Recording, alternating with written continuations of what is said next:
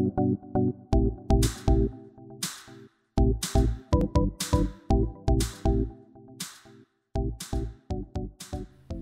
this video, we're going to go over the Interface tab in the Elan Configurator. Elan can do something truly unique as far as how we customize the end user experience, as far as what they have access to control, and we can change that per interface as well as per user.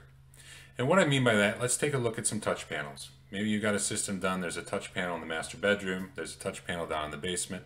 We may want to have full system access at the touch panel in the master bedroom, access to the security system, the lighting, the whole system in general. Or maybe in the basement, we only want to be able to control media AV in the basement or lighting loads in the basement.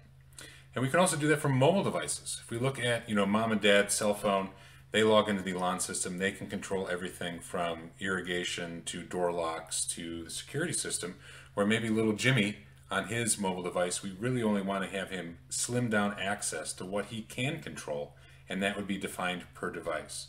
We also have the ability to do that with remote users.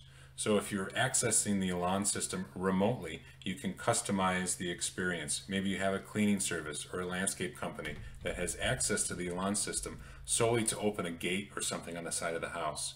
Whereas mom and dad logging into the system, they'd want full access to everything that the Elan system has to offer. And all of this is defined and configured in the Interface tab. So we're going to navigate here and we'll see that we've got interface devices.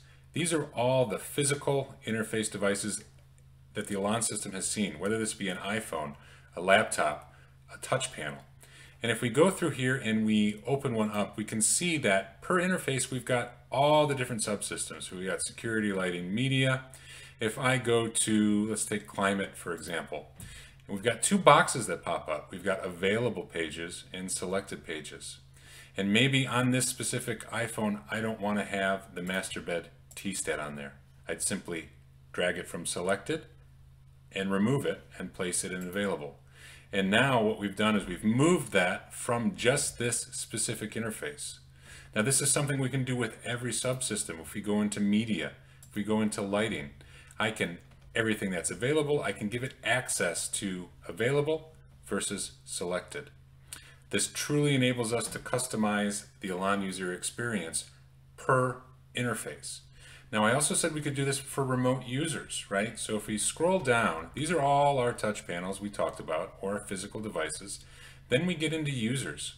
So you see I've got 3 users here, one of them from my cloud account, another one I created, and one we've got for the cleaning service. So we open this up and you can also see the same amount of options here. So above I was customizing something per physical interface, and now I can customize something per remote users.